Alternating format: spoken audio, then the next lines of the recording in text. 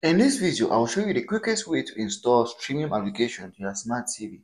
So you might want to watch right up to the end of this video to know about this quick way to install the application.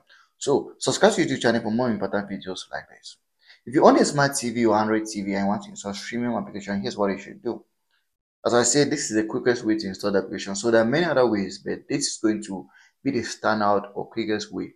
So the first thing you have to do is to come over to this application called download and launch it.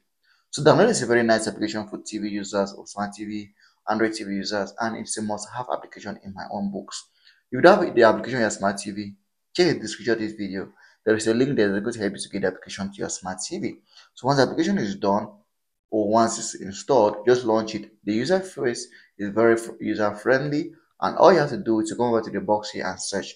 Downloader helps you search for anything on your smart TV. Can be apps, files, videos, anything you can search in the box here. But in this case, we are installing an application, and as I said, I'm about to show you the fastest way to get this application. And to do that is by typing in a code. So to type in the code, just click on that box here and then click on the numbers because the code is in numbers.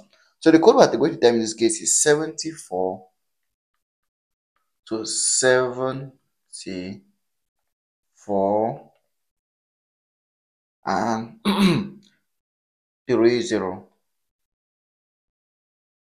So how does this code work? When you type in the right code, all you have to just do is just click on go, and that application of file you're searching for is just going to start downloading straight away without you having to do anything anymore.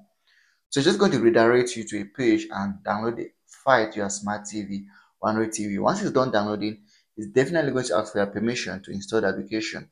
And once it asks and you confirm it, the application is going to install straight away. So that's it. Like and subscribe to the channel for more important videos like this. And if this works for you, just comment download and I'll know it worked for you. If it doesn't work, ask any questions and I'll reach out to you. As you can see, the file is downloading. Once it's done downloading, I'll just go ahead and install it to my smart TV.